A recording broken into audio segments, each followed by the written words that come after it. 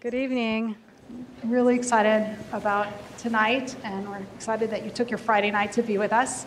I'm Liliana Lengua. I'm the director of the Center for Child and Family Wellbeing. We're a research center that focuses on promoting social and emotional well-being in children, mostly by focusing on the adults in their lives, promoting the well-being and skillful social emotional capacities of parents and caregivers, providers and teachers in children's lives, the people who really make a difference in children's lives. In addition to the research that we do, part of our mission is to share research knowledge and evidence-based practices with you, the community, people who are making a difference in children's lives. And we do that with events like this public lecture, workshops, trainings, mindfulness and compassion-based classes, and programs that are designed to be implemented in diverse communities. And so we're able to do that work thanks to the very generous support of the Moritz Family Foundation, and they're the folks that have made tonight's evening possible. So thank you for joining us. And it's really my pleasure to introduce our speaker tonight, Dr. Sam Himelstein. He's a licensed psychologist working in chemical dependency program at Kaiser Permanente with teens and their families. He's in private practice in Oakland, California, and he researches the efficacy of mindfulness-based interventions with incarcerated and underserved adolescent populations. And I took this list off of what he has on his website, but tonight he listed like 6 other things he's doing to training and consultation and other work. He's an author of multiple scholarly articles and 2 books, a mindfulness-based approach to working with high-risk adolescents and a mindfulness-based substance abuse treatment for adolescents. And he's writing a new book, so look out for that in about 9 months or so. I'm saying that so he's motivated to finish it and get it out the door. He travels the country speaking at conferences and conducting professional trainings. He just told me that he just got back from a 6-city travel tour, doing trainings in 6 different places. We're the last stop. And he's the founder and president of the Center for Adolescent Studies. Dr. Himelstein's passionate about training professionals from multiple disciplines in creating authentic, healing relationships with adolescents that contribute to positive outcomes. A formerly incarcerated youth himself, Dr. Himelstein is privileged to change his life from a path of drugs, violence, and crime and self-destruction to that of healing and transformation. His mission is to help young people become aware of the power of self-awareness and transformation and train professionals to support that transformation in youth. So please help me in welcoming Dr. Himelstein. Thank you.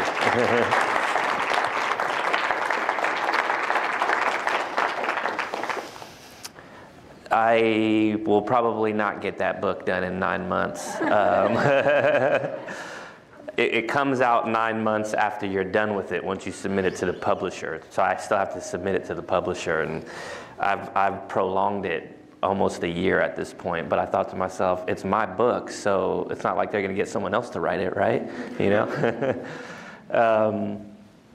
So anyways, let me just tell you, we're going to be here for, till about 8:30. So I'm going to kind of go over some very introductory but potentially transformative and powerful concepts, and we'll leave some time for some Q&A too. But I always like to kind of start with saying a little bit more about myself just to contextualize it. Part of my pedagogy is I just think it's important for you to know the people that come in and share their knowledge or wisdom or whatever with you, and I'm going to ask some questions about the group too so I can get to know you a little bit.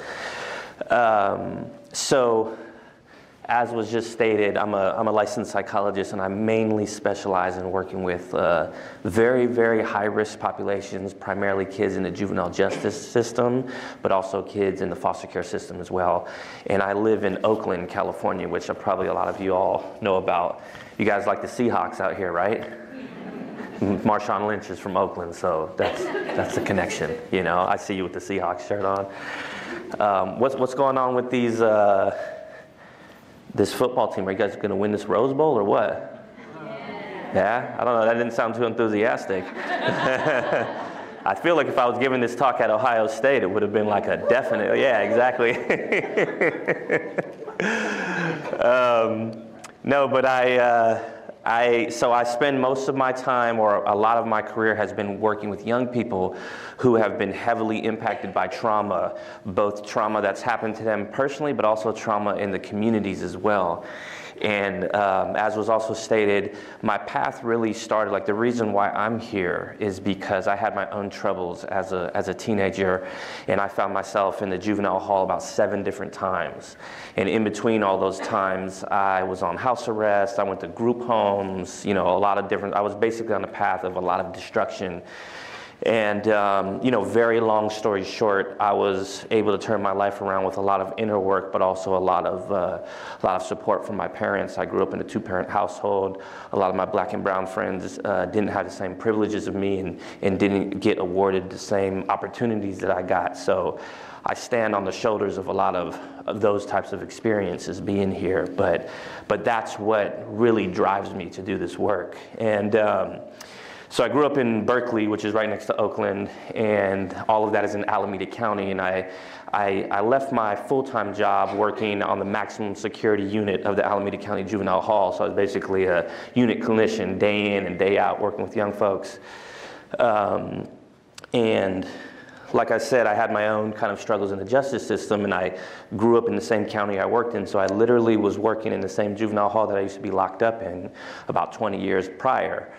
And I don't know, anybody here work in the juvenile detention center up here, or probation department or anything like that? Oh, what's up? You guys know that, you know, sometimes probation departments have really good pensions. I don't know about up here, but down there they do. They have really good unions and pensions. So I go back in there 20 years later, and there's some of the same folks who used to work there when I was locked up. Now that I'm there working side by side with them because they're still there 20 years later. And a lot of those experiences inspired me to be able to do the work that I do. And so I just say that to say I really appreciate you all coming here and your attention. And, you know, I know this is a lecture, so it's like I'm talking to you all, but I just want to kind of own or name the fact that you all have a lot of wisdom too. And if this was more of like a real class, I guess this is a real classroom here, right? You know, my style of real class would be more of an ebb and flow, more of a dialogue, because there's a lot of wisdom in the group here. So anyways, how many folks here work with youth directly? Awesome. Any therapists in the room? Okay, awesome. Thank you for being here. What else do I have up here? How about teachers, educators? Great, welcome, awesome. How about folks who work with youth heavily impacted by trauma? Okay, cool. How many folks here have ever taught a young person a mindfulness technique, even if it's just a short breathing technique? Great, you guys are in the right space. And how many people here, by show of hands, would say you have your own personal mindfulness practice? Good. One of the first crowds ever for the same amount of hands to go up for this question as the last question. Usually it's people saying, I teach you mindfulness all the time. Then when I ask, do you have your own practice? All those hands go down, you know? So one of the things that I don't get to emphasize enough is that in order to do this work effectively, it's important to have our own practice in some type of way, whether you meditate every day, whether you just think about how you show up in the room with other people of different races, genders, sexualities, thought processes, whatever they are, right? If you have your own practice, your own way to reflect on yourself, if you think about your own self-awareness, it's going to help you teach it to other people. And I'm not going to emphasize that too much in the rest of the talk because we only have a little bit of time, but that's one of the things I really, really heavily believe to make this work effective, because when you're doing what I'm talking about, whether you're a therapist, a probation officer, a mentor, or a teacher, where are the main tools that we use? Like you go to a car mechanic and they have their tools to fix your car. For us in our work, where are the main device that we use? So it's important to tune that up by having our own practice. Just really quick, I'm just going to talk about in this next hour or so, maybe a little bit less so I can leave some room for time. We're going to talk about what mindfulness is, and for those of you who work with youth, I'm going to define mindfulness in a very youth-receptive, kind of innovative way, and I'm going to say, take it, do what you want with it, use it tomorrow, put your own tweaks on it.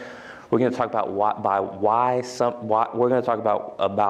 something like mindfulness can be useful, like what's the conceptual map, what's the logic model, and we're going to talk about really how do you build relationship through mindfulness and other practices, because the relationship, this is shown through a lot of research, but probably you already noticed through your own anecdotal experience that the relationship you have with the youth really has a big impact on if they are down with or receive whatever it is you have to offer, whether it's therapy or mindfulness or teaching them math in high school or something like that, right? And then, like I said, we'll do Q&A. By show of hands, how many people here have heard of the Adverse Child Experiences Study? That's right. That's awesome. I like to see that. That's what you get when you come do a lecture at University of Washington. So you know, for those of you who don't know, here's like the 30-second version. Mid-90s, researchers were studying chronic obesity. They were really interested in why every time they would help their patients lose weight, they would gain it back. Had an interest, had an inclination that it might have something to do with trauma, sent us a very brief, very basic survey that asked 10 questions or asked people if they had any of these 10 experiences before the age of 18, and they were all what's called adverse childhood experiences. Have you ever been physically abused, sexually abused, emotionally abused? Have you ever witnessed domestic violence? Was one of your family members incarcerated? Was somebody hooked on drugs? Somebody attempt suicide in your family, right? And what they found is people who had they found that, I think it was 25% or so or something like that of the folks, the number one reported ACE was people who had a member in their family who was on drugs or alcohol. And they found that people who had 4 or more of those 10 ACEs, that was like the bar for things to get really bad in their life. Like it was correlated with a slew of psychological issues, like 4 to 12 times more likely to be diagnosed with major depressive disorder, suicide attempts, not just psychological issues, but also medical issues like diabetes, heart failure, things like that, right? So the study was really groundbreaking, it was really seminal, and it was also, the sample was very homogeneous. It was mainly middle to upper aged, white, mostly women who were also insured because it was done through Kaiser, through the health system, right? So a lot of people were like, this is great research, but what if we did this with other populations, particularly those who don't have the capability of getting, pretty good health insurance, right? Because that says something about socioeconomic status. And so there was a study done that was published in 2014 with incarcerated youth, and the major result that came out of that was youth who were incarcerated, I believe it was in Florida, were 4 times more likely to have 4 or more ACEs. And if you remember, the bar was 4 ACEs. Once you had 4 ACEs, so many things came up, and so many things, you were at risk for so many other things that basically led to more of an early death, right? So this is what I'm dealing with on a daily basis when I work with youth. And even with that, the study was also limited in itself. It just talked about these 10 experiences, didn't take into account community violence, it didn't take into account a slew of other experiences of folks who are grown up in poverty, grown up in these other things, right? But it was still good. It still just kind of pointed towards what the community is dealing with and how thick the trauma can be sometimes, right? This is actually a picture right here of the Alameda County Juvenile Hall. Whoever took this picture might get in some trouble because you're not supposed to take pictures in there, but luckily they didn't get this guy's face. If they got that guy's face, that would probably be problems for them. But in 2006 or 2007, I believe, this is not what it looked like when I was incarcerated there. They got a bunch of funding to basically rebuild the juvenile hall, and now it looks a lot more like a prison. You can see they kind of had the 2 top tiers, and this is kind of the little recreation area. This was my office over here. If you see this office right here, that's the guidance clinic office where I used to do all my therapy at. I'm just saying all this to say that when you're thinking about mindfulness and teaching mindfulness to somebody else, and you're thinking about building a relationship, one of the ways to think about this from a quote-unquote trauma-informed perspective is to take into account all of these experiences so that we're not forcing upon or teaching them something that sometimes is going to be very difficult for them if they're triggered by their trauma. Because sometimes when somebody's really triggered by trauma, this part of the brain doesn't necessarily work. It may go offline. If you can just imagine for a moment somebody say, let's close our eyes and practice some breathing techniques or something like that, right? Like our social engagement system, our neuroception, our thing that tells us, is this environment safe, which is basically telling us, no, it's not safe. Why would I ever want to close my eyes in front of this person, right? Why would I ever want to go into some type of a vulnerable practice with somebody like that, right? So that's why it's so important when you're thinking about working with populations that have experienced so much trauma to think about disseminating this work through a trauma-informed lens, right? Meet them where they're at, build a relationship, and then through that relationship, you really get to discern and attune to them to, figure out if this is the right thing to do or not, if that makes sense, right? Anybody know who this is? One extra CE unit, whoever gets this. This is a guy named Stephen Porges. I'm just going to go over this really briefly. Anybody ever heard of the vagus nerve? Oh, okay. You guys get extra CE credits. If you think of our brain, think of this as the brain. Underneath our brain, we have these cranial nerves. And our cranial nerves actually play a really important factor or a really important role in what makes us different as mammals than reptiles. I learned this not too long ago. You know what's really interesting? Reptiles can't control the muscles in their face. If you think about like a snake or a lizard or something like that, their face is always like boom, you know, like they can't control the muscles in their face, right? Why is that important when it comes to trauma? Well, we have a very important, one of our cranial nerves are connected to like our facial expressions, for example. One of our cranial nerves is called the vagus nerve, and the vagus nerve has much to do with how we assess threat in our environment. So if you think about a little infant, let's just say, for example, anybody here have a little infant or have had a little infant in their life? Anybody had a baby? Awesome. Baby starts crying. Caregiver picks up the baby, right? Starts rocking the baby back and forth. Maybe starts sharing some soothing tones or noises with the baby to help calm the baby down, right? It's the vagus nerve that connects to the middle ear that helps that baby distinguish that tone from all other tones. And it's other cranial nerves that helps distinguish the facial expression of the mother or the caregiver or whoever it is from other visual stimuli in their environment, right? And the baby and the caregiver who's doing that with the infant, that is where a human being first learns how to self-regulate. So self-regulation starts through relationship. It doesn't start when you're 8 years old and somebody teaches you a breathing technique or an anger management technique. It first starts within the relationship of the caregiver. I assume maybe most people here have heard of the term PTSD, post-traumatic stress disorder. Has anybody ever heard the term RAD, reactive attachment disorder? It's a very interesting disorder that has to get diagnosed before somebody is aged 5 years old. So you diagnose at age 5 or below. And its main symptoms are that, you know, if you think of like a little kid, let's say they're 3 years old, they start crying, right? What do most kids do when they start crying? They try to find their caregiver and they seek out support. People with RAD don't do that. They don't seek out the external resources in the adults around them. Also, one of the other characteristics is, you know, when a baby starts crying, the adult goes to the kid, tries to calm the kid down. Some kids are tough. I have a 4-year-old right now. He could be tough sometimes, right? But ultimately, usually they calm down. Kids with RAD also don't respond to the external support from the caregiver. And so what his research, a lot of his research was about was that it's that vagus nerve that starts from a really young age to do what's called neuroception. If you think of the word perception, perception is like what you perceive, it's your senses, right? Neuroception is like your central nervous system doing that to determine if you're in a threatening environment or not. Is this a safe environment? Is this a dangerous environment? Is this a life-threatening environment? All of this is happening unconsciously. We're not thinking about it. It's your central nervous system doing it, right?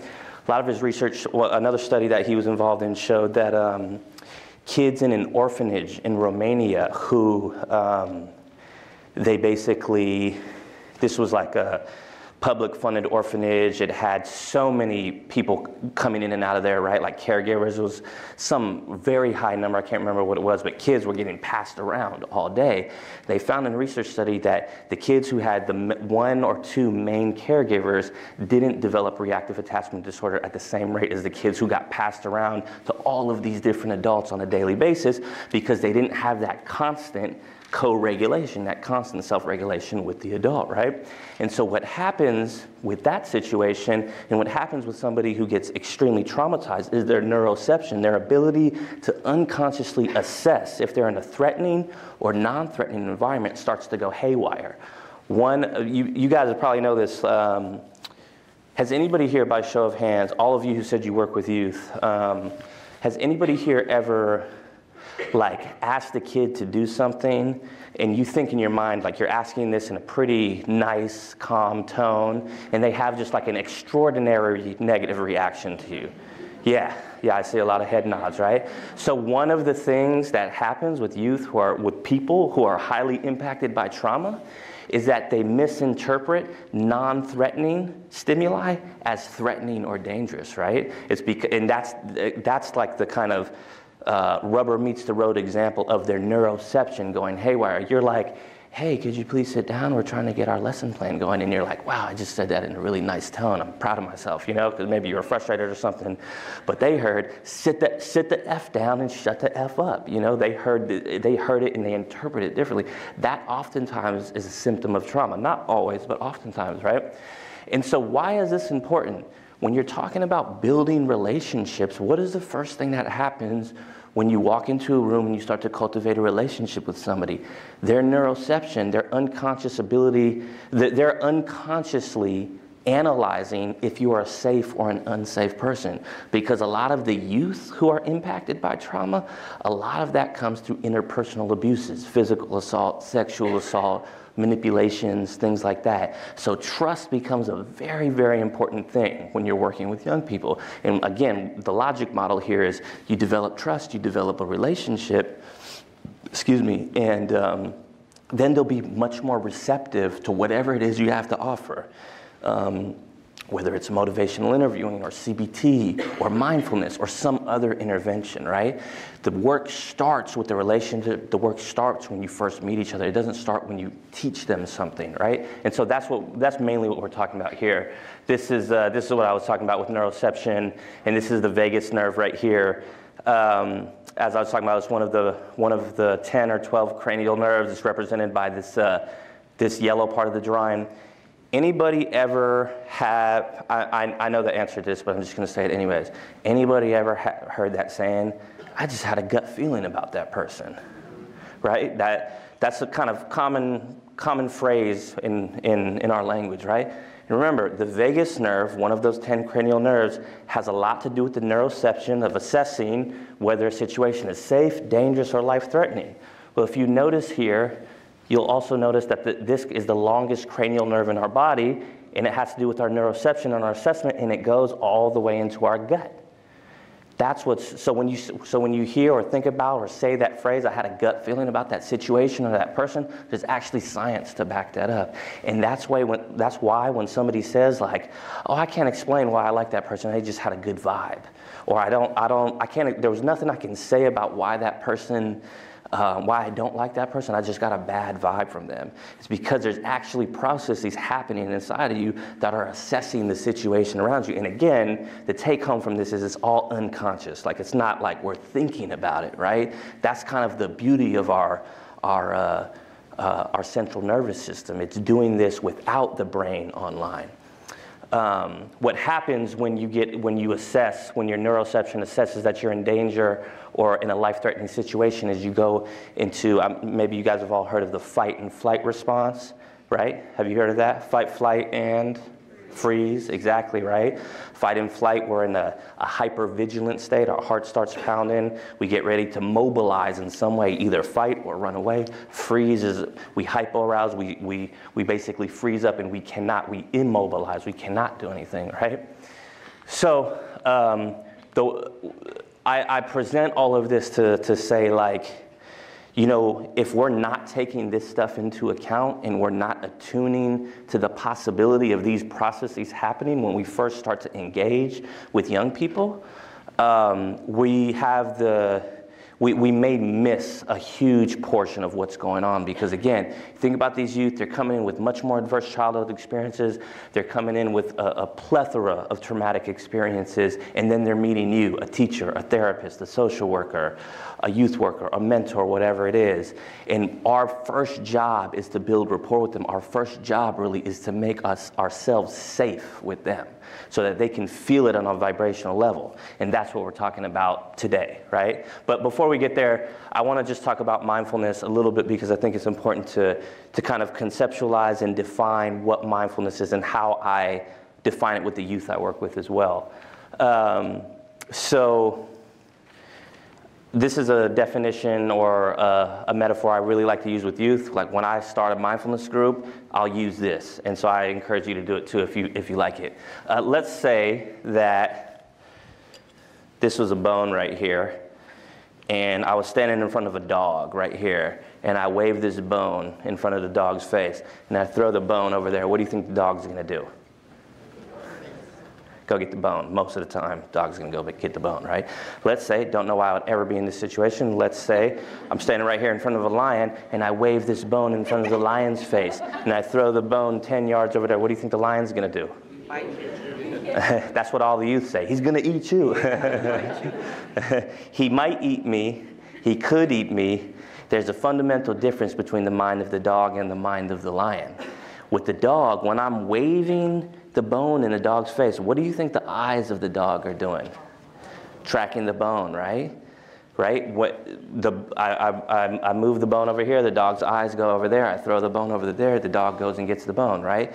The dog is just focused on the bone. The dog has tunnel vision towards the bone. That's all the dog can see. So it represents the whole, at least for those moments, it represents the whole of the dog's reality. So if I control the bone, I control the dog's reality. If I'm waving when I'm waving the bone in the lion's face, what do you think the eyes of the lion are doing?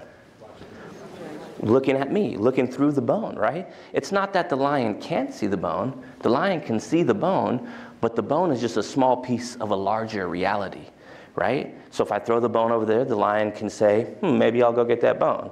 Or maybe I'll eat this dude right here, you know? He's got a lot of bones in his body with me on top of him, right? You know? The lion has options because the lion sees the larger reality, and that's really what mindfulness is about. It's about being present and seeing reality in front of you, but not being reactive to it, right? The metaphor really is like, if you think of the bone like anger, let's say, for example. When anger arises inside of me, if I react with the mind of the dog, I do whatever it is I do when I get angry. I have tunnel vision with the anger. If I fight when I get angry, I fight. If I yell when I get angry, I yell. I just do what I do when I'm angry. It's like an automatic behavior. If I respond with the mind of the lion, though, it's different, right? It's not that I'm not seeing the anger. It's not that I'm avoiding the anger. I'm very present to the anger, but I know that's not the full of my reality. I know that's not the whole representation of my life. Anger may arise in me, and I may say to myself something like, I'm angry right now. Even just having that meta thought, I'm angry right now, can distance yourself from the anger, even if it's just a little bit. Or I might say something to myself like, you know, I've been angry before, I'm going to be angry again. Like, this isn't going to last forever. Again, helping me disidentify from the anger. I'm not trying to push it away. I'm not trying to push away an experience that I'm having. I'm present to it, but I'm disidentifying it so that it doesn't control me, right? That's what mindfulness is. Mindfulness is paying attention in the present moment with an attitude of non-reactivity. And that's why it's a big practice, right? It's something that you have to practice to get good at, because the natural condition of the mind is to be all over the place. Our minds get conditioned through different experiences. I'm going to skip past this because I basically just said that. You know, I was thinking, if it's okay with everyone here, can we just practice this for like 3 minutes? I'd like to take you through like a 2 or 3 minute practice, not too long. So put all your pencils down, put your paper down.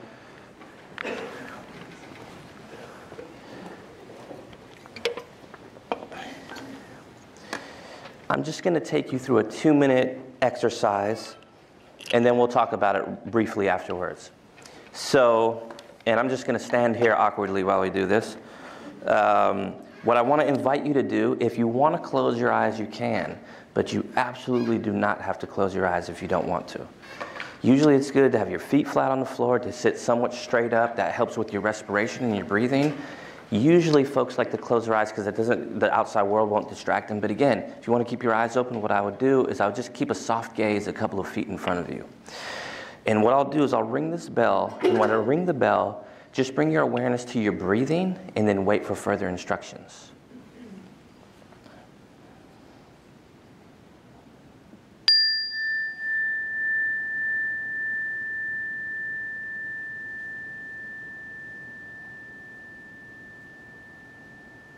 Breathing in, breathing out. I just want to invite you to notice where it's easiest to sense your breath. Could be the nostrils, feeling the actual touch of the air. Could be the belly or the chest. Wherever it's easiest. Let your awareness rest right there. Breathing in, breathing out.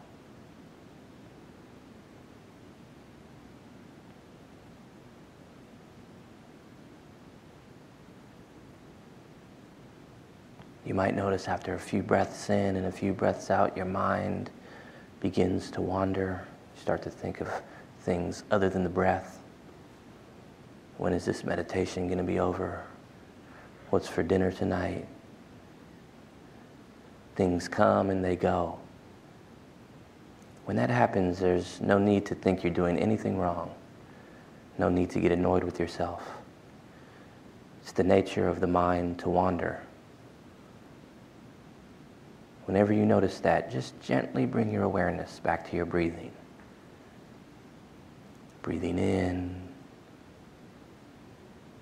breathing out.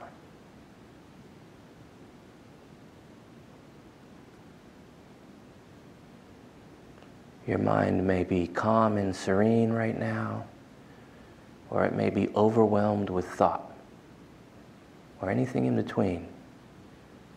Whatever it is, that's okay. This exercise is not about being relaxed or clear-minded. It's about using the breath to be present to whatever your experience is. Simply breathing in and breathing out. In a moment, I'll ring the bell. And when I do, I just want to invite you to listen to the sound of the bell till you can't hear it any longer or until it's no longer there.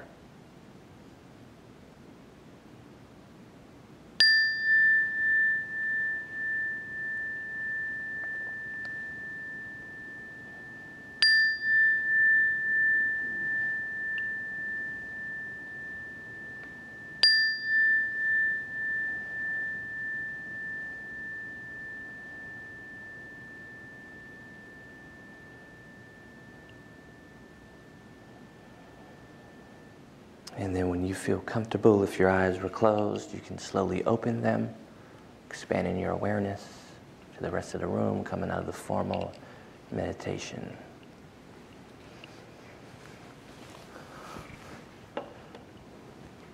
All right, thanks for doing that. Can I just, because of time, just maybe like one or two volunteers? Anybody want to volunteer to say what was your experience like? What was that like to go through that exercise? Any experience is okay? Yes, please. Hi, my name is Alice. Hello. I was stressed right before this because I was like working on a paper this due tonight, and I Right. was like, God, when am I going to sit down and actually take a breath? Because I just came from the high school that I work at. Mm-hmm.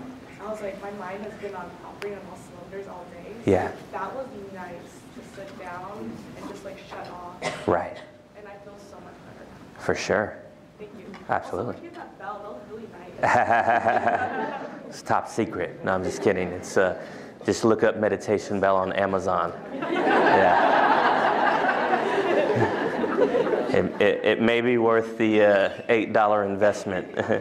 Thank you for sharing that. How about one more? How about somebody else? What was that like for you? Yes, please.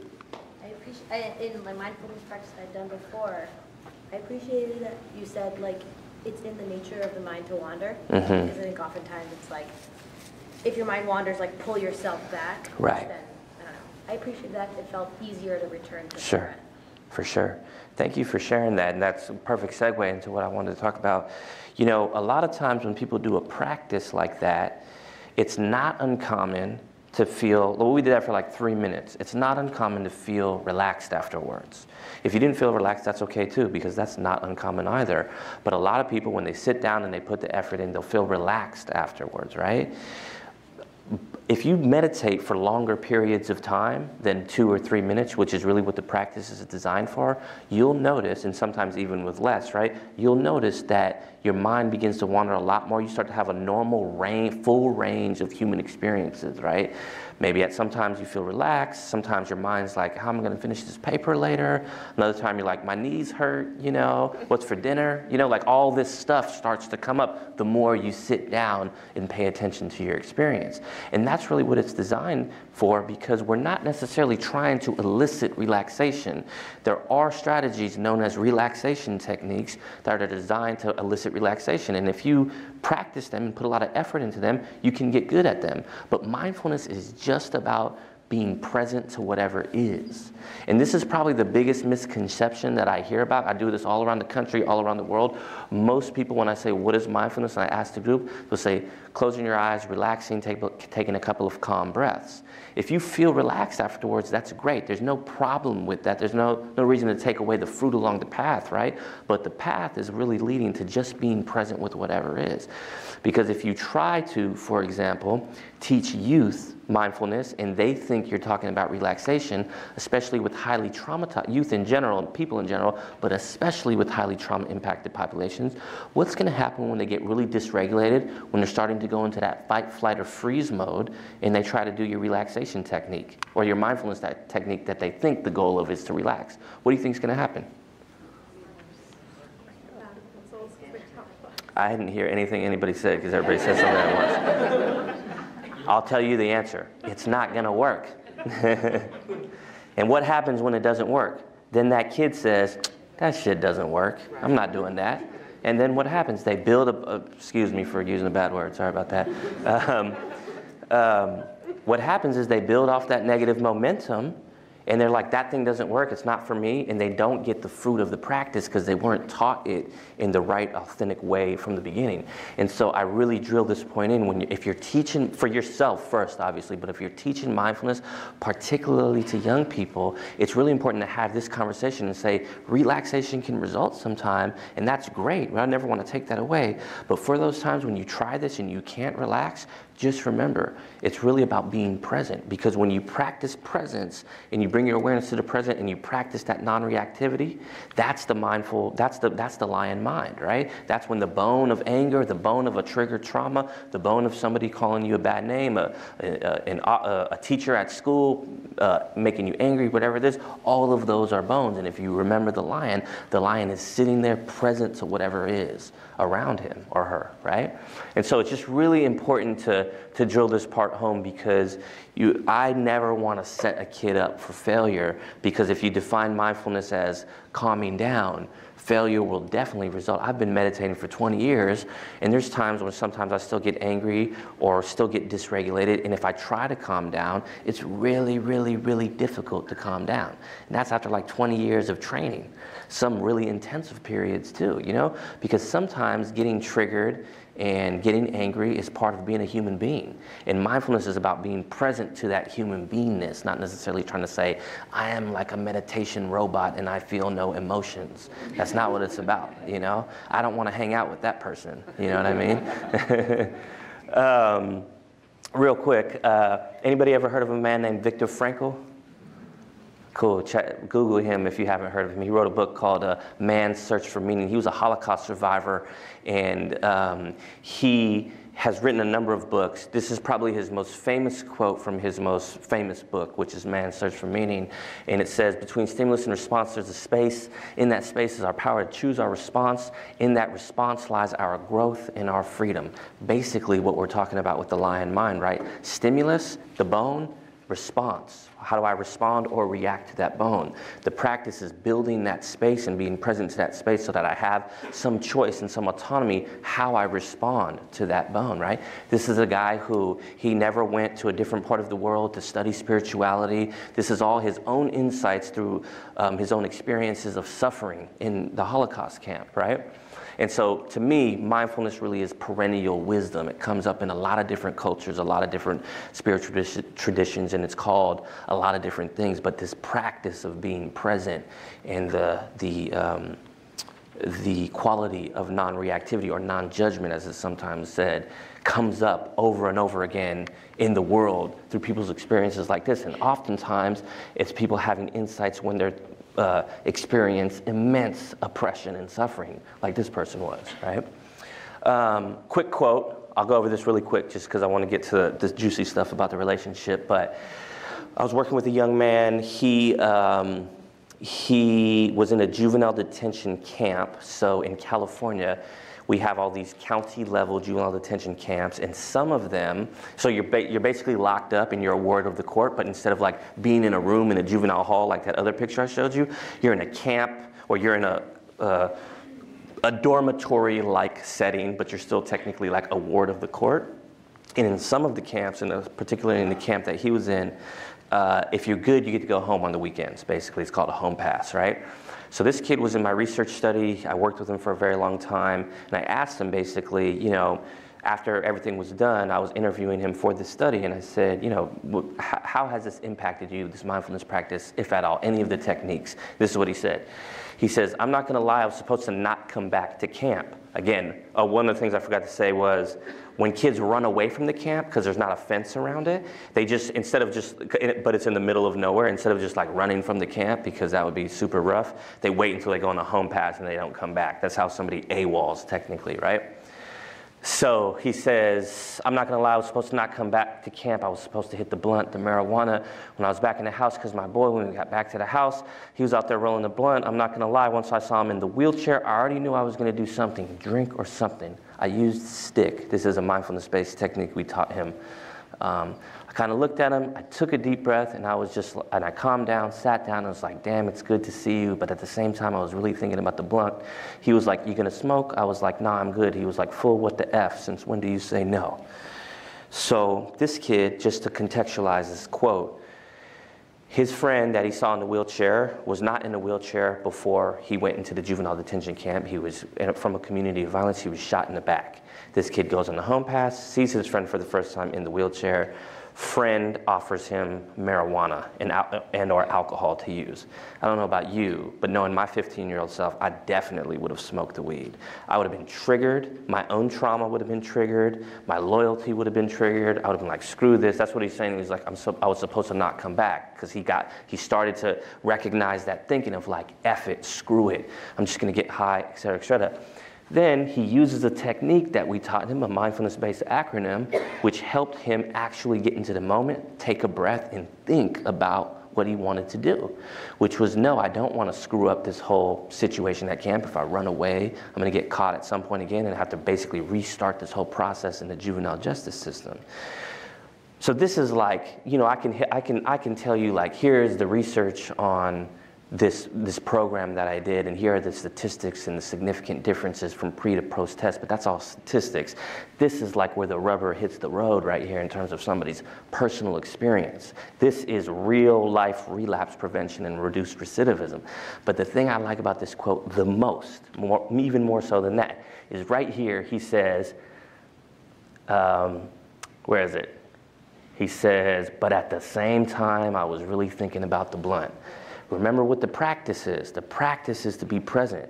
And a lot of people in the addiction field sometimes are like, do whatever you need to do to like not think about it and trick yourself into not wanting to do it. Because at the end of the day, if you don't relapse, that's number one, right? So sometimes people get told to try and avoid. But remember, the practice of mindfulness is to be present. And he was very, very extremely present in the moment to what was going on inside of him. And even with that, he was able to make that decision to not go down that path, to come back to camp, to basically tell me the story, right? So anyways, this is, like I said, I share this quote all the time. I was walking around in a Safeway. Do you guys have Safeways up here? Yeah. I was walking around in a Safeway, and well, you go to the East Coast, and it's like they don't know what that is. If you talk to them about a Kroger or something like that, they'll know what that is. And I see this guy kind of walking, this huge dude walking behind me, and so my fight or flight, the prickly hairs on my neck start to go up, and I'm like, who is this dude kind of scoping me out, you know? And I turn around and I see this humongous dude, and it's him. And he's like, Sam, what's up? This is in Safeway.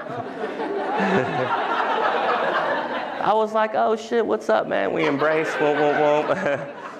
I met this kid when he was 15, and I see him with his shopping cart. He's got a 12-pack, and I'm like, man, what the hell are you doing, dude? What, are you buying beer? You're not old enough to, you're not 21. I was like, wait, are you 21? He was like, yeah, I'm 21. And yes, he was buying beer, but hadn't been back to jail, you know, was still alive. Some big wins coming from the community that he came from, you know, so it was really, really cool to see him and be able to add.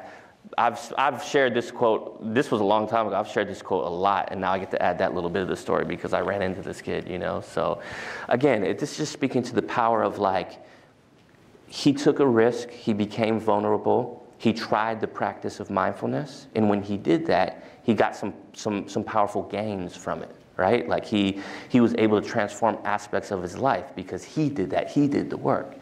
And so I get asked this question all the time. Sam, you know, you work with gang members, you work with kids who are incarcerated. Like, how do you do it? How do you get those kids to meditate, you know? And I'm always like, buy my book. And no, I'm just kidding. I'm always like, I'm always like, you know, you will be surprised if you just walk in there and treat people like a human being. You'll be surprised at what they do. Like, it's just about going in there and treating them like a human being, building that relationship, and then, like I've been saying, that's how a lot of this work blossoms. If you go in there and you try to force it, kind of like what you were saying, even with the mind, with the mindfulness, it's like, don't let your mind go away. If your mind goes away from your breath, you're a bad person, right? Like, sometimes that's how mindfulness and meditation can be taught, right? And it's the same thing, like, in our relationships, too. It's like, if you do this, if you do that, if you keep doing drugs, if you keep doing those behaviors that take you back to the juvenile hall, you're a bad person. A lot of people may not say that, but it's through the vibration, it's through the relationship that they kind of, that the young person gets the sense that this is just like some other adult who is gonna pass judgment on my behaviors and if I'm doing something that's right or wrong or something like that, right? So the practice of building relationships, I like to call that relational mindfulness because it's something we're doing actively, intentionally, to really build that relationship. A lot of people that I work with will say things like, oh yeah, I have a good relationship with this kid, my relationship with that kid isn't so good, whatever, you know, and it's like this passive thing. And my practice is really to bring that to the forefront and become much more intentional with the relationship. And when you do that, that's when all of this stuff happens. That's when young people are like, yeah, I'll try this mindfulness thing because I trust you. You know, that's what it all comes down to. So I'm just going to go over two very brief things when it comes to developing relational mindfulness. And I'm just going to hit you with this right up front. Hopefully this isn't like some rocket science to you. Because if this was like a day long or if this was a multi-day retreat, I would say to get this information for how to build authentic relationships, all you need to do is reflect on the authentic relationships that you have in your life. Write down all of those qualities. Those are the qualities that you develop with the young people you work with. Yes, it's different. It's a professional relationship, but that's okay. It can still be an authentic professional relationship, right? So I want to talk about a really brief receiving or a really powerful, what I like to call like a receiving practice, how we receive the youth, and then an offering practice. But before I talk about that, because I have this slide here, I'll just say really briefly on this one. You know, one of the biggest things I think when working with trauma-impacted youth is authenticity. And here's my quick question to the group, just for a little bit of engagement with you guys. Why might authenticity be important when you're working with trauma-impacted youth? Youth who have been victims of interpersonal violence, physical violence, community violence. Why would you practicing authenticity be important? Anybody have any thoughts on that? Safety. Did you say that? Oh, sorry. What do you mean by that? If you're not being square, if you're not being true, if you're not being clear, then there's no balance Right. If you're not being true, if you're not being clear, there's no bounds for safety. That's what you said. And that's exactly right, right? If you think about some of the situations that these young people have been in, a lot of the trauma often comes from the manipulation of adults, whether it's CSEC youth, whether it's, you know, I work with, like I said, I work with a lot of gang members. I've heard this story over and over again in many different ways. And this was told to me by one of my clients. He said, you know, sometimes the gang leaders will get us all together and give us a bunch of drugs. This is a very big gang in the Bay Area. He said they'll get us all hooked on meth and be like, come through, we're gonna party, we're gonna do a big whoom, whoom, whoom. Everybody comes in the room, they get everybody on a really intense stimulant like methamphetamines or cocaine or something like that. And it's like, yeah, we're partying. And then all of a sudden the gang leader says, well, this is what we gotta do tonight. I need you to do this, you to do that, and you to do that. All very serious crimes, right? And so this guy who's telling me this, he wasn't a gang leader, but he was telling me, he was like, I know what they're doing. They're just getting us high so that we can go do their negative bidding. That happens a lot with youth because adults will say, if you get caught, man, it's all good. You're just going to go to juvenile hall. You'll be out in a month or two. Like, you're not going to get charged as an adult, you know? And so that manipulative relationship pops up over and over again with gang youth, sometimes in even more severe situations with youth who are trafficked, right? And so when we practice authenticity, sometimes, going back to what you were saying, if we're assessed as inauthentic, or I should say this in a different way, youth oftentimes assess the inauthenticity as a survival mechanism, because sometimes in the real world, it could really be a life or death situation. And I'm not even, you know, that's the full truth. So practicing authenticity becomes a revolutionary act in some ways when you're working with these young people. And I really like to think about it as a practice, just like I like to think about developing the relationship, right? It's not this passive thing like, oh yeah, I'm kind of authentic, or I'm an authentic person, or I'm not an authentic person. It's no, how am I gonna practice authentic self-awareness right now in this relationship with these folks that I work with, right? When you bring it to the forefront, when you do that, when you practice attunement, that's oftentimes the first way that young people start to get those vibrations from you, those things that they may not be able to clearly articulate, but the things that make them start to feel safe around you, exactly what you were saying. So that's something that I always have in the forefront of my mind, that's always kind of playing, but it's also something that you don't necessarily control in terms of how they perceive you, right? It's not like I don't go into the room with the youth and it's like, hey, guess what, man? I'm authentic, you should trust me, you know? Like, I would not do that, right? They would be like, you're definitely not authentic, because people don't say that, you know? Right? But so it's more so, it's something we think about and something we strive for. And there's a lot of different self-awareness practices that we don't have time for right now that you can do to practice that in the moment. But it's so important that it's worth mentioning. Raise your hand again if you're a therapist. And raise your hand if you ever heard of the name Carl Rogers before. All right, cool.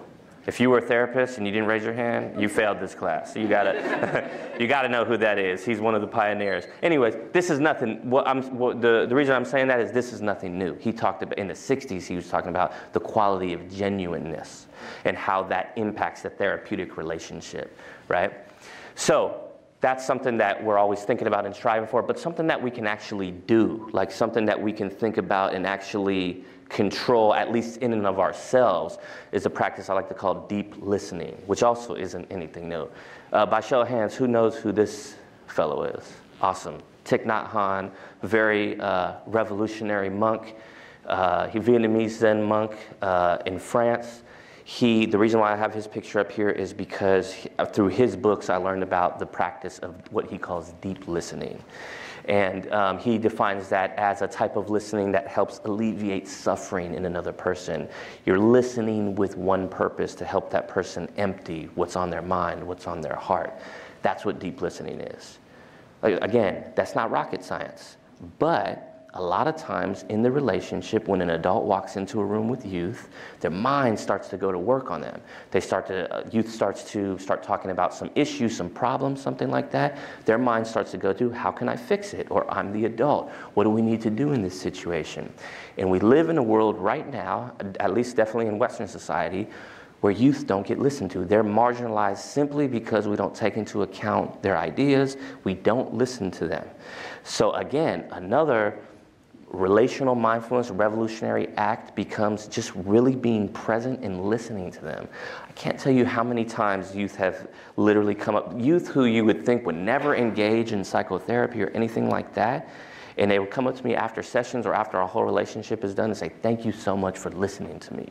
Like that simple thing. I know you've all had that, I'm sure you've probably all had that experience where you know somebody's not listening to you, right? Like when you're in, this is funny, when I was in college, I went to UC Santa Cruz. We don't have any sports teams or anything like that that would compete with the University of Washington, but I just remember thinking I was cool, having these like political debates with my friends, you know, and being like, you know, A, B, C, D, this is my side of the debate, and then thinking to myself like, yeah, that was smooth delivery, Sam, good job, you know? And then my friend who I'm having this debate with says the exact same thing that I just said, but in an attacking way, like I didn't just say it, you know? And looking at me like what you just said is wrong, because obviously when I was talking, they weren't listening to me, they were just thinking about what they were gonna say next, right? That happens a lot with adults to young people too, because oftentimes adults are put in that position of privilege of like, I'm right. You know, and maybe you don't think that about yourself individually, and hopefully that's true, right? But that's the experience that a lot of youth have just generally when it comes to the adults that they work with, is adults basically think they're right. And that's why youth are like, you guys think you're right, but you're not right. You're all stupid or something like that, right? That's when some of that resistance comes. And we don't have time to talk about that right now, but a lot of resistance from youth is actually person-made. It's things that we as adults sometimes do that if we just shifted gently, you know, that resistance wouldn't arise. And this is one way to start that, is just to practice deep listening, just to be present with them. Why is listening important? It's important because, again, not rocket science, but when you listen to somebody, you have a better chance of conceptually understanding them, right? If you don't listen to somebody, you're probably not going to understand them cognitively because you didn't listen to them. But if you listen to them, you have more of a chance of understanding them. Conceptual or cognitive understanding oftentimes, or has the potential to lead to emotional understanding. That's empathy. That has the potential to lead to compassion. That's like, I witness somebody else's struggle and their suffering, and I have a desire to help alleviate that struggle or suffering, and that leads to connection. Anybody want to guess? And for those of you who are researchers, you're not allowed to answer this question because you already know the answer. Anybody want to guess, or if you know, what's one of the main variables that leads to positive outcome in psychotherapy?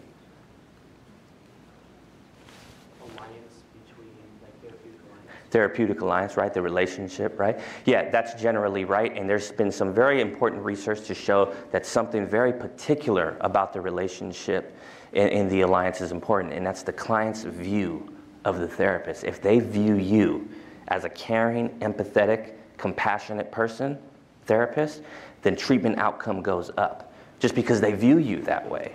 So doing a practice like this and leading to connection, and when you actually feel compassion and you feel empathy, and you sometimes in skillful ways might disclose that to them, which we'll talk about in a moment, then they start to see that about you. And just because of that, that's one variable of the relationship that'll help your outcome go up. Whether you're a therapist doing substance abuse treatment, or anger management, or depression, or anxiety treatment, whatever it is. It's something that, like I said, is very simple, but it's powerful. That's why the relationship is so important, and that's why it's so important to think about it. And again, bring it to the forefront of your mind. It's not just this passive thing that happens, but it's something that you think about, because when you think about that, you can think about, I'm going to practice listening deeply and being present to this person, and that's something that can be felt. One last anecdote about this. I work with a lot of parents too, and I had a person come in a couple of months ago, and he was like, his son started getting in trouble and was referred to a therapist, and then the court system was like, you need to get some counseling too, but they were kind of just like, you need to, you know, check off the box and make sure you're okay kind of thing.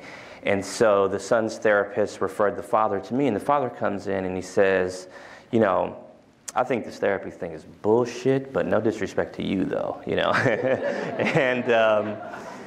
And I said, it's, no worries, man, it's all good. Like, let's just talk, and I'll just listen, and wherever it goes, it's okay. I'm not going to force you to do anything. I'm not going to analyze you or anything like that. Most of what I just did in that first session was listen. He was going through, turned out this guy was going through an extremely difficult time in his life. All the emotions started to come out. By the end of the first session, he only needed to do one session. That's what the court said. By the end of that session, he said those magic words. He said, you know what, man, I think I'll come back. This is all private practice, out of pocket, high fee. I got 3 books. It's a high fee. You know what I'm saying? Right?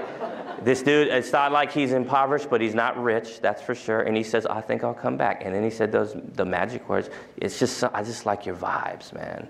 What did I do? Not that much. I just listened and was present to him. That's as far as sometimes it can go, something so simple. So anyways, so that was kind of like what I like to think about as a receiving practice. This thing I'm going to talk about very briefly is what I like to call an offering practice, which I like to call skillful self-disclosure. How many people here, either in your job or your training, were trained not to talk about yourself with the people you work with? Okay, yeah.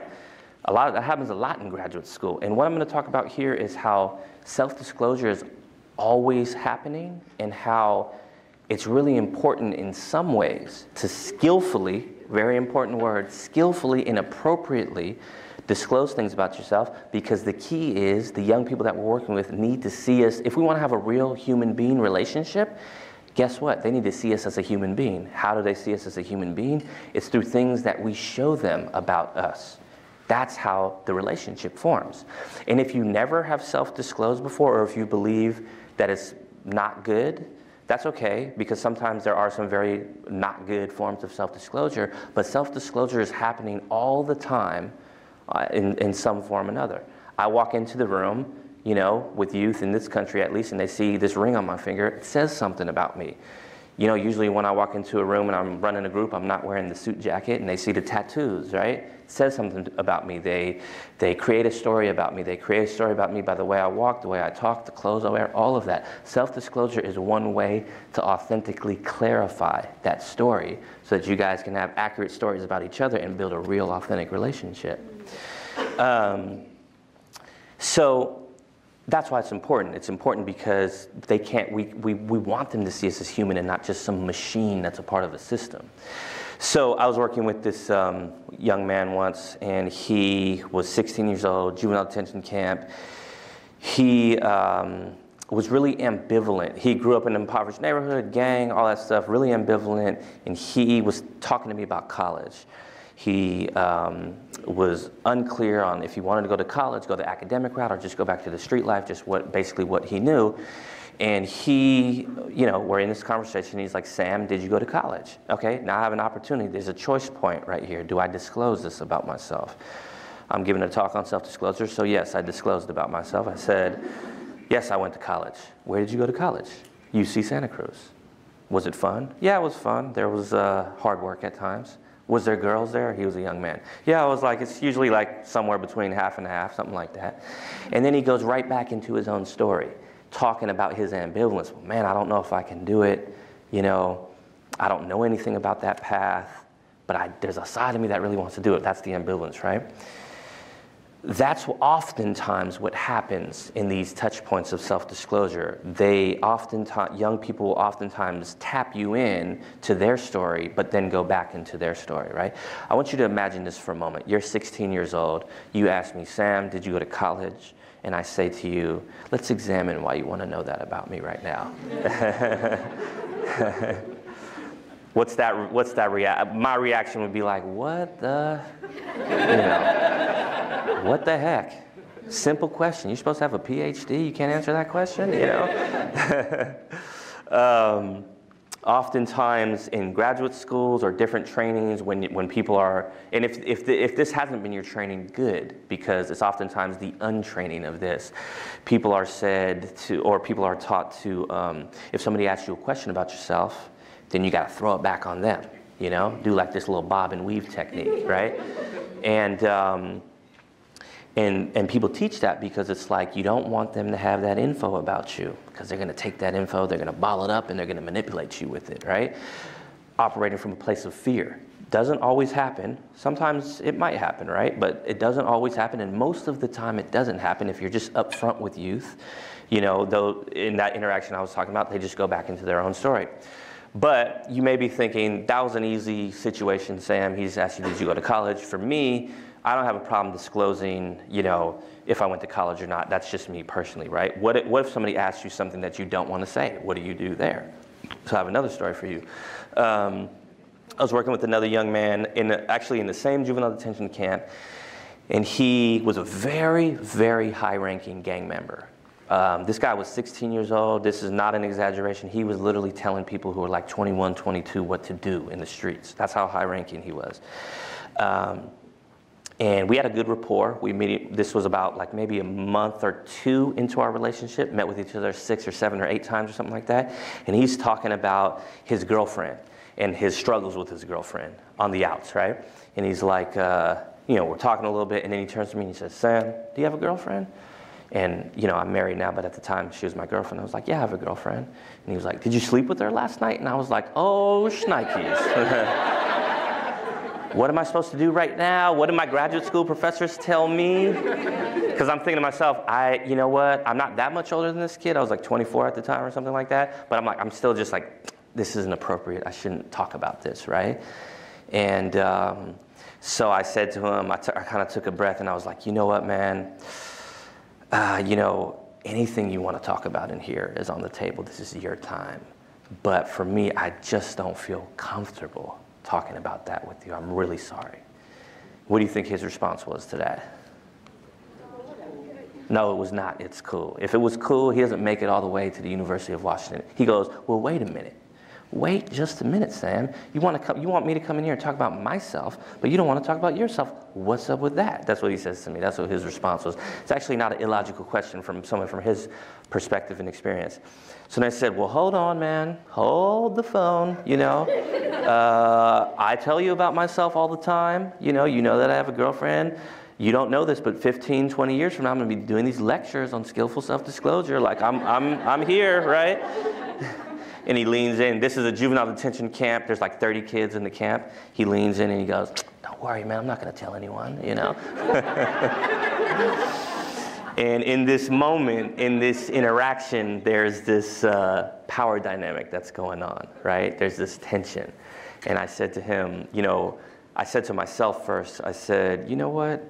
What am I really feeling right now? If you don't get anything else from this talk, this is how you bring mindfulness into your work. It's bringing it into yourself and your own self-awareness when you're working with young people, when situations get tense. This will help prevent burnout, vicarious trauma, compassion fatigue, help you stay present so that you can be your best self in working with youth.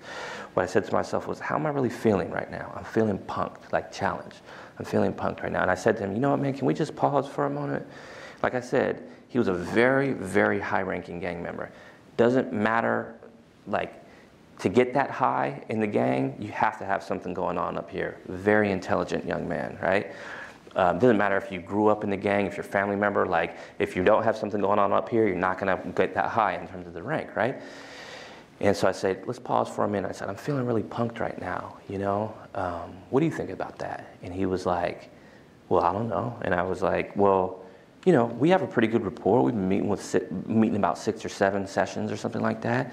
And, you know, I'm just wondering, like, what purpose it serves, you know? And he was like, well, I don't know. And we basically unpacked it.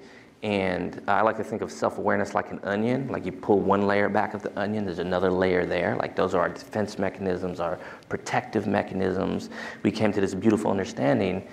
Of course, this kid was trying to punk me in the moment. Oh, and by the way, one very important distinction when I said, let's pause for a moment, I said, I'm feeling punked right now. I did not say, you are punking me right now. That would have put him on the defensive, right? I attuned to my own personal experience, practiced mindfulness about what I'm feeling, and I owned that experience, right?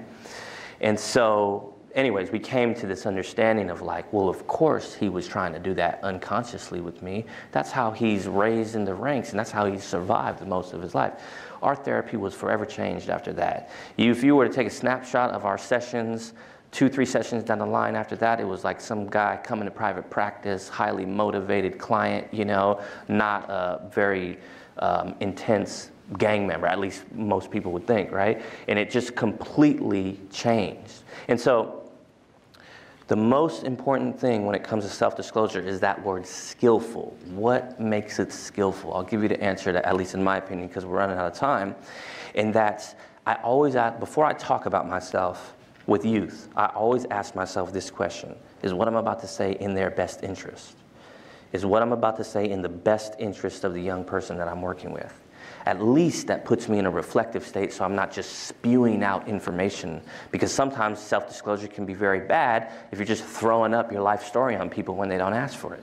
You know, I didn't want to hear that about you. You know, I've had people in my life when I was a young person do unskillful self-disclosure where I'm like, man, that was too much. As a 14-year-old, I felt that, you know?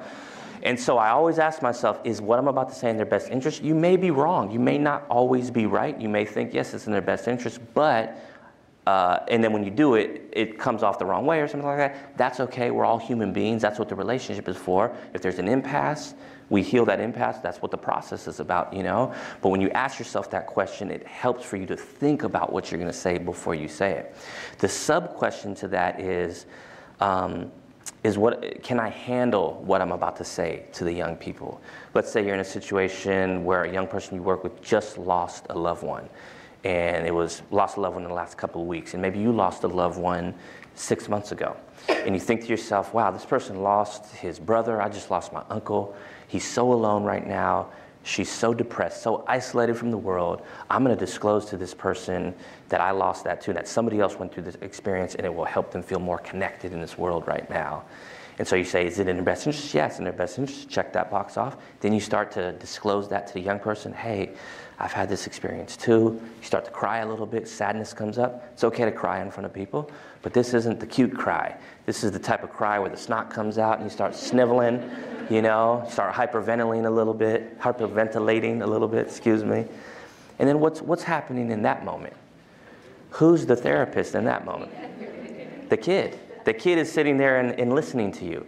And so another question you always want to ask yourself is, can I handle it? You know, if you're going to say something about yourself, let's say somebody went through a traumatic experience and you had a similar experience, if you can maintain whatever your role is, role of the therapist, role of the teacher, role of the adult, so that you can put their experience first, then it has the potential to be skillful. But if you can't do it, then it shouldn't be talked about. You may have things in your life right now that you're not comfortable talking about. And maybe 5 years from now, you might be comfortable talking about. You may have things in your life right now that you're not comfortable talking about, and you're never going to feel comfortable talking about. A best practice is to think about, well, if you work with youth, is to think about those things ahead of time and just mentally prepare yourself. Because if you go back to that interaction with the young person that I was talking about, even if I were to say, I really just don't feel comfortable talking about this, right? And that was it, at least I put up that boundary. At least I didn't manipulate the situation and try to throw it back on them.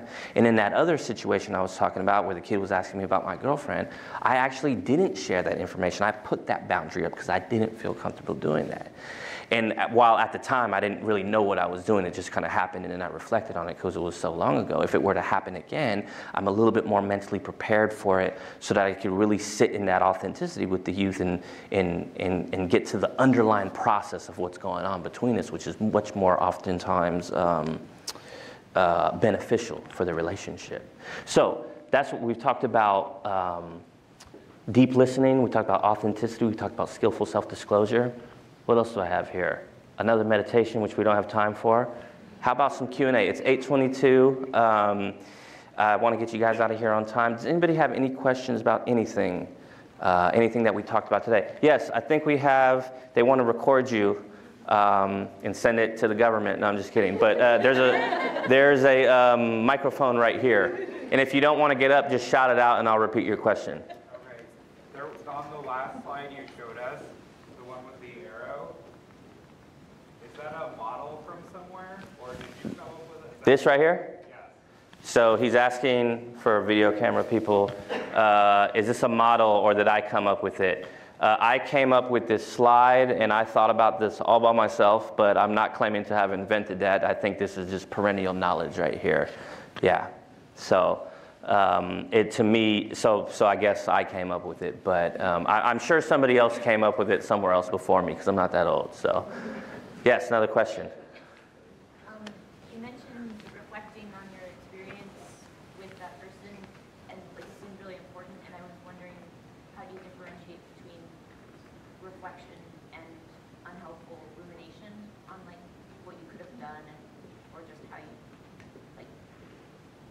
Which experience are you talking about? The last one I talked about? So so let me just make sure I have the question clear. You're talking about the difference between unhelpful rumination and reflection, as in what I said to them about my personal experience?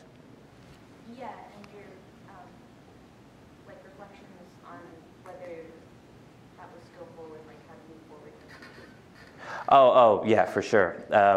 So the question is like, I reflected on that after the fact, and that's what kind of got me to the point where I started talking about this in talks and reflecting on it, so that afterwards, in the future, I would be more mentally prepared for it. Is that accurate to what you're asking about? Yeah, okay, cool.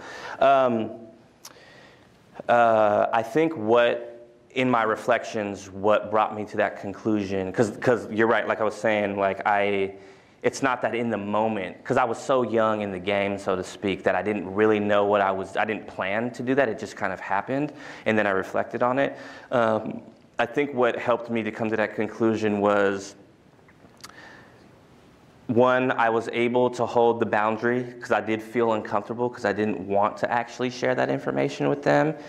But it was in a way where even though it was a little bit uncomfortable at first, it brought us through a process that deepened our relationship. And that was the main variable that kind of led me to believe, like, okay, that was probably a skillful thing. Like I've worked with a lot of youth in juvenile hall who I've told I've been incarcerated before, and I've worked with a lot of youth in juvenile hall who I never told I was incarcerated because I didn't think it would add any value to the relationship.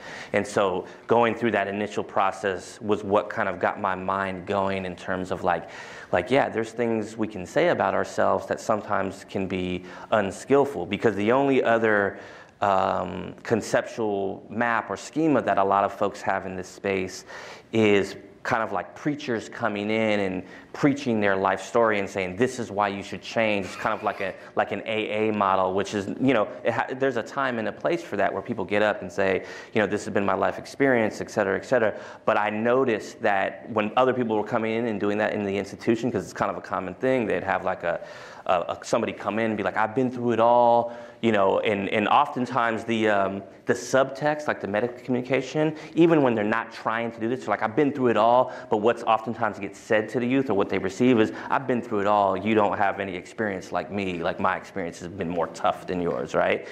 And I started noticing that over time. And youth I would be in the room witnessing the speaker come in, but I was the therapist, so I'd get to go hear the youth's perspectives after that. And they would tell me, like just another adult coming in thinking he knows everything about my experience, or thinking she knows everything about my experience. So that coupled with that initial experience I was talking about led me to start really kind of like etching out this idea that, and I didn't obviously invent this idea of self-disclosure, or appropriate self-disclosure, or skillful self-disclosure, but it helped solidify it for me in my personal experience, So it's kind of a mix between all of those things.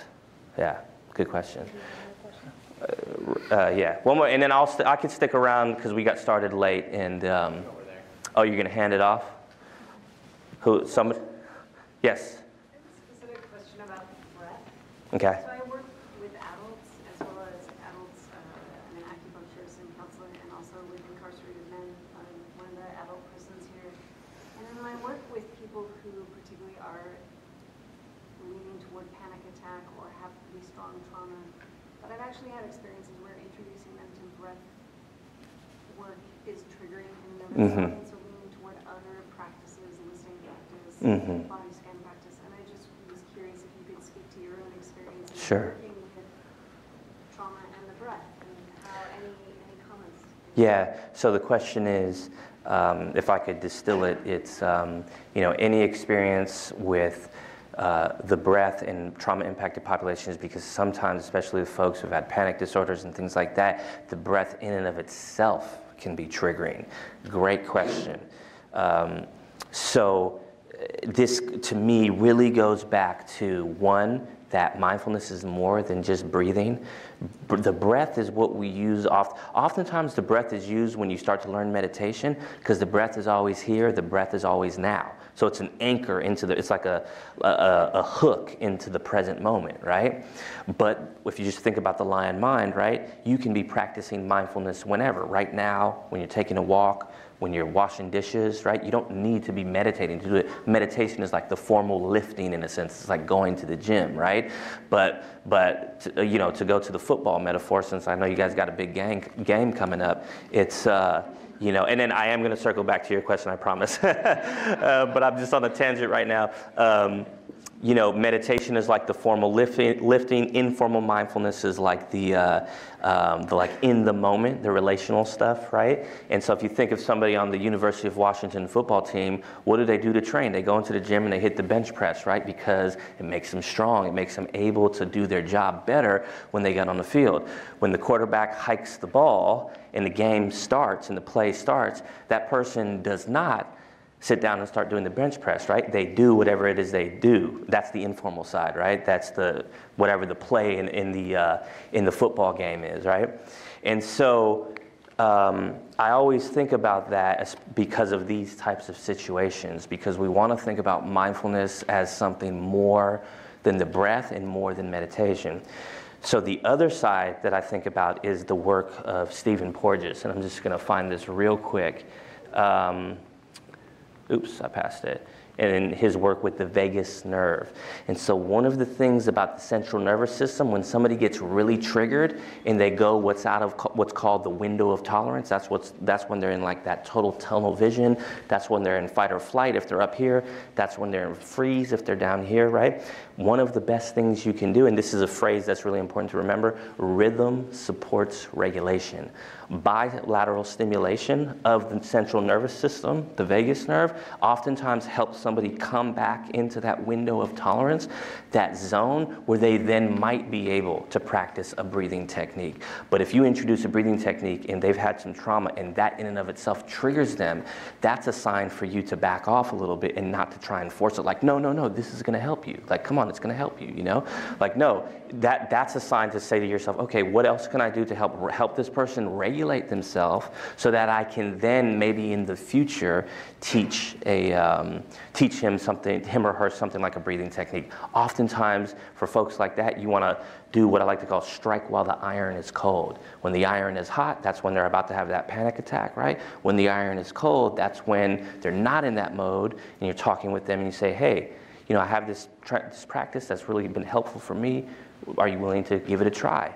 And just so you know, because I know this may trigger you, it has something to do with breathing techniques. And if they trust you, if there's a relationship there, they may have more of an inclination to actually do that with you. Maybe it takes a long time to do it, but they can actually, you know, that's the path to introducing something like that. But again, it's not something we want to force. We want to find other ways to support that rhythmic movement, rhythmic regulation, so that they can come back into that zone of optimal arousal. I'll say this, I've never said this story this fast, but I'll just say really quickly. Once had a kid, went through something very tragic. He was in my office. He was going out of that window of tolerance. You can tell when somebody shifts into that fight, flight, or freeze because oftentimes they can't put a sentence together, right? He started saying, Sam, he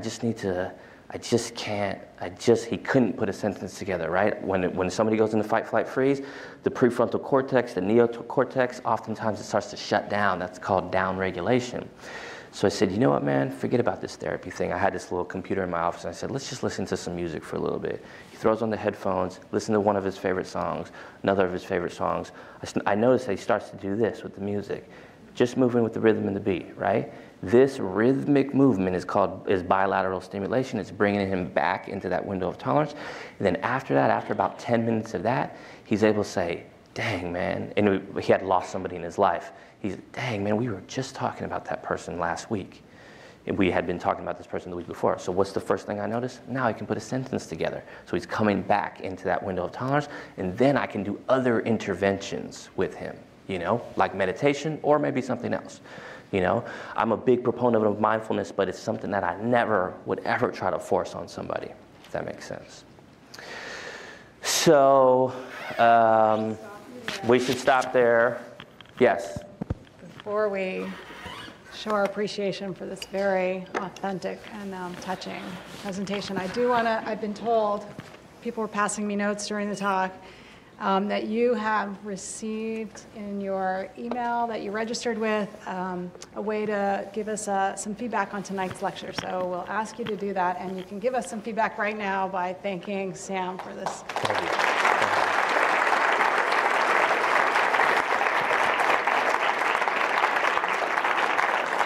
All right, thank you so much. I definitely wish you all the best in your work with young folks, and good luck in that football game. You'll probably need it. I'm just kidding. I don't like Ohio State.